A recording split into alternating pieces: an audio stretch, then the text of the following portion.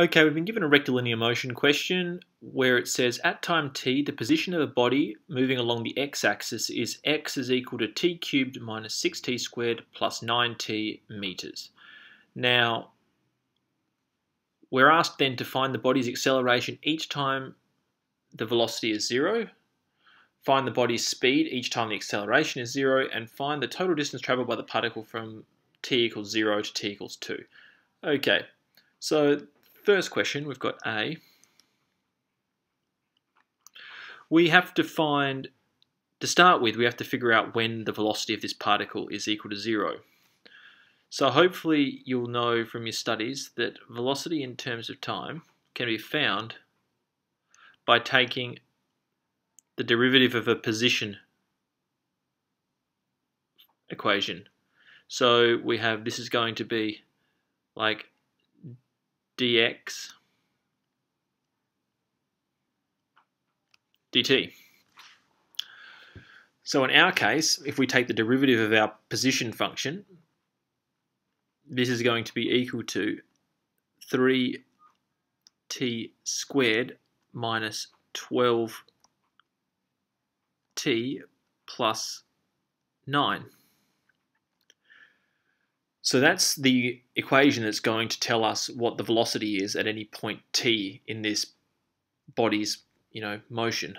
So we then have to figure out when the velocity is equal to 0. So we have to find the t that will make this equation equal to 0.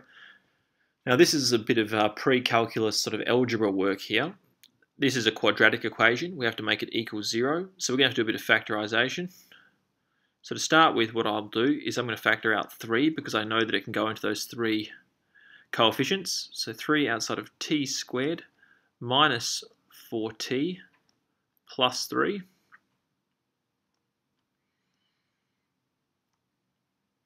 is equal to 0. Now to factorize this trinomial we have inside, we need two numbers that multiply together to give positive 3 and add together to give negative 4.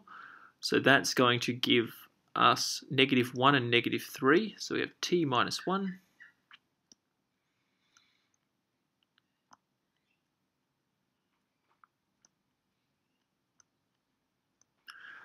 So what we can say then is, now we have this fully factored quadratic, we can use the null factor law, so I'll actually write that. So by the null factor law,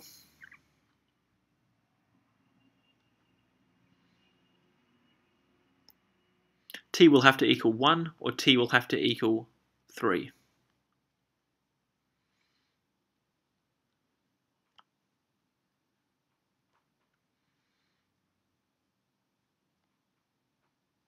Cool. So now that we have our t values where the velocity is going to be equal to 0, we have to sub them into an equation that's going to give us the body's acceleration, but we don't have that yet. So we have to find the formula that gives acceleration. So that's going to be equal to, we know that acceleration in terms of time can be found by differentiating a velocity equation. So if we differentiate our velocity equation, which is this one here, we're going to get 6t minus 12.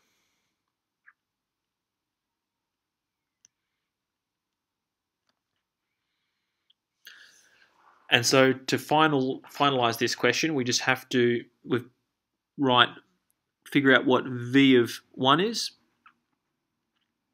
or v when t equals 1, and that's going to be 6 times 1 minus 12. It's going to be negative 6, and that's going to be meters per second.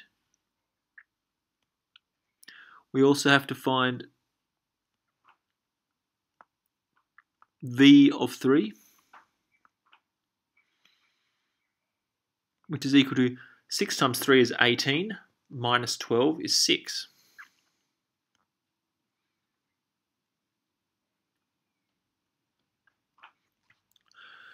So there you have it. That's our solution to part A of this question. So let's get on to part B.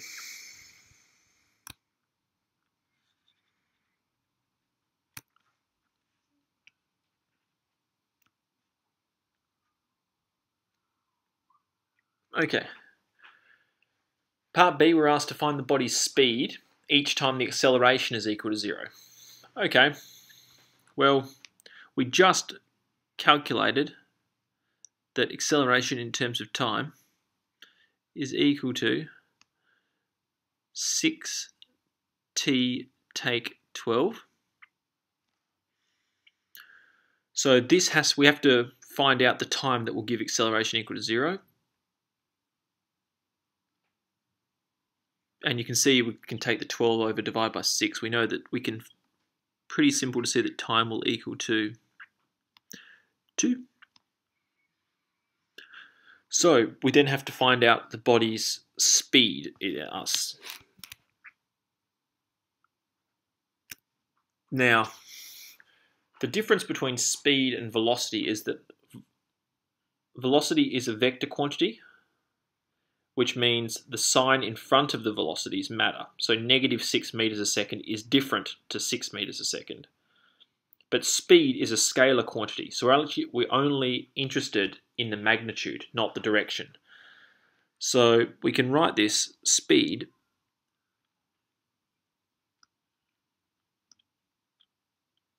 is equal to the magnitude, or the absolute value, of a velocity time function. So we have to substitute 2 into our velocity function, which we've got up here, which is this quadratic. So it's going to be the absolute value of 3 times 2 squared minus 12 times 2 plus 9. And that equals the absolute value of 2 squared is 4 times 3 is 12 minus 24 is negative 12 plus 9 is negative 3. So the absolute value of negative 3 is obviously 3 meters a second to the negative 1. And so that's our solution to part B. The speed of this particle when the acceleration is 0 is equal to 3 meters a second. Okay. Now let's just separate these and work on part C. Now part C is probably the most complicated bit. For me anyway, it was the most complicated. So it says find the total distance travelled by the particle from t equals 0 to t equals 2. Now what makes this one complicated is we have distance, not displacement. So like speed, distance is a scalar quantity. So we're going to have to integrate a velocity time function from the domain that we've been given here. So the distance the particle travels in a particular time is equal to the integral from what we're going to be doing, 0 to 2, of v of t dt. Now, the problem with this is because of the scalar quality of distance rather than displacement that we've got here, this is displacement, not distance, it's important for us to have a look at what the graph looks like of the function that we'll be integrating and just get a rough idea so we can see if there's going to be any parts along this domain where the integral will in effect cancel itself out. So what I'm going to do is I'm going to just draw a very crude set of axes just here. So there's our x, and there's our y. Now we're going to be graphing v of t against time. Now, when t is equal to 0, we have a look at this. We've got v of t equal to 9.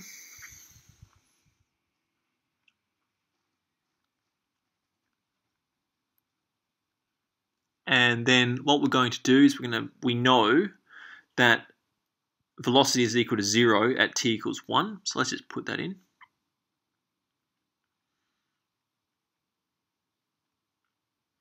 Comma 0. And also at 3, 0.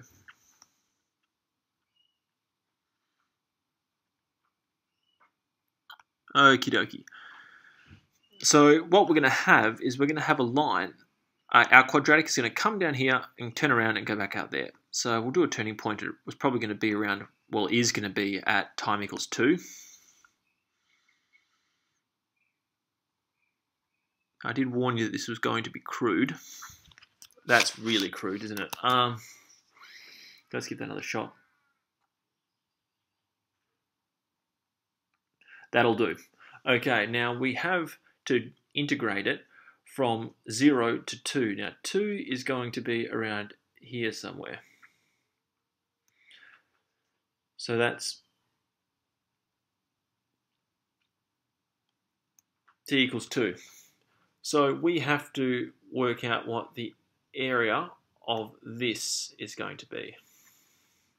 Now the problem is, if we integrate, just do the straight integral from 0 to 2, what will happen is this area above the curve will have the effect of cancelling out area below the curve. Or you could see it the other way around. The area below the curve will have the effect of cancelling out the area above the curve. So what we're going to do, because distance is a scalar quantity, so scalar,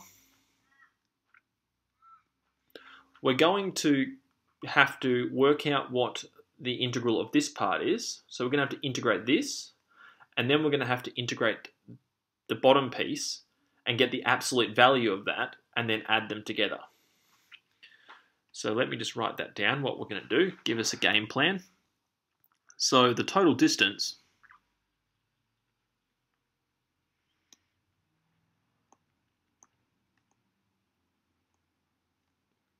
will equal, it's going to be the integral from 0 to 1 of Vt dt, and we're going to add that to the absolute value of the integral of 1 to 2 Vt dt. And what that's going to do is that's going to make sure that these actually add together rather than cancel each other out. So what's good about these distance velocity acceleration relationships is we already have what the antiderivative of velocity is in the question.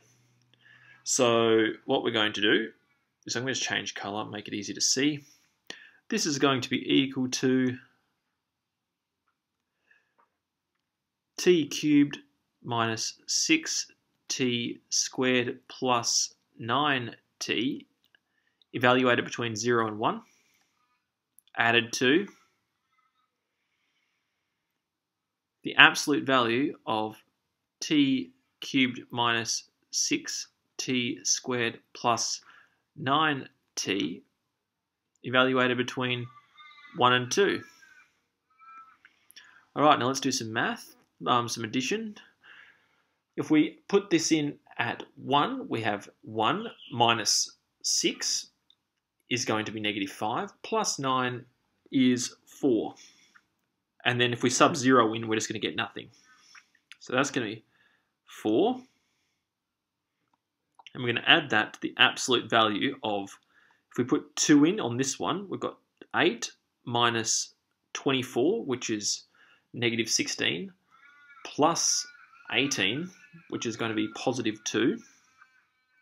And we have to minus what it is at t equals 1.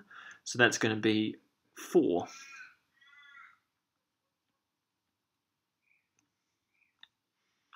So you can see this number here would be negative and have the effect of cancelling out part of the 4. So that's why we're taking this absolute value of it. So this is going to be equal to 4 plus the absolute value of negative 2, which is equal to 6 meters. And that is the answer for the total distance travelled by the particle from t equals 0 to t equals 2.